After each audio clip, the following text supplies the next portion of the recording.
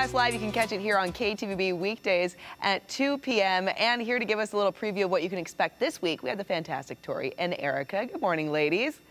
Thank you. Good morning, Melissa. Looking great, Melissa. Looking good. I saw what you did there. You did a little little Fran, right? A little, yeah, very yeah, that's me. Yes. Okay, so, yes, Fran Drescher was on your show last week. How in the world did that go? Because, Tori, you were a little starstruck, right?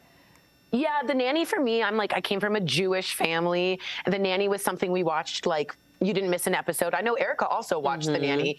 And Fran Drescher was just a really good physical comedian, and that's sort of where I wanted to go. She was lovely. And again, she's such an activist working for Cancer Schmancer. The new book, N is for The Nanny, came out, and she wanted to explain that, and some of the proceeds go there. So it was a really lovely time meeting her. But we also have Dr. Drew on the show today. Yes.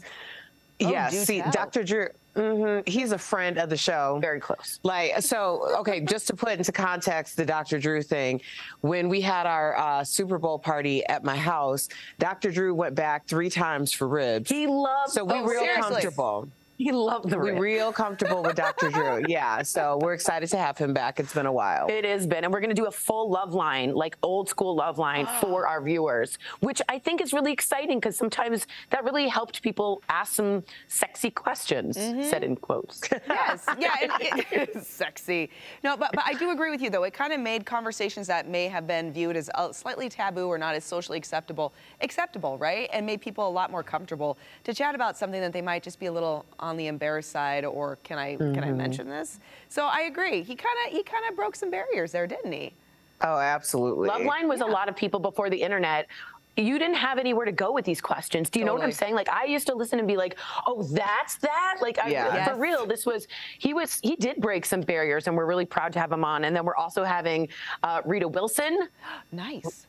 The Tom Hanks wife, who I'm obsessed with, but she's also a singer, and I love her songs. I follow her on Instagram. She'll be doing a duets with Willie Nelson and Tim McGraw, so we're going to find out a little bit more about her as well. Oh, my goodness. Okay, that's the first time I ever heard that she was a singer. Really good. I know she's kind of country, kind of folksy. She's very talented. Very, in her own right. You're absolutely right. Okay, and I have to say I was super excited when I heard about this as well. Danny DeVito. What? Yeah. Danny, Danny, you're super good. You know, because me and Danny, we go way back. Does he like your ribs too? Yeah, he does. I hear that he hasn't been over for ribs, but we had a conversation about like some smoked meats. Okay.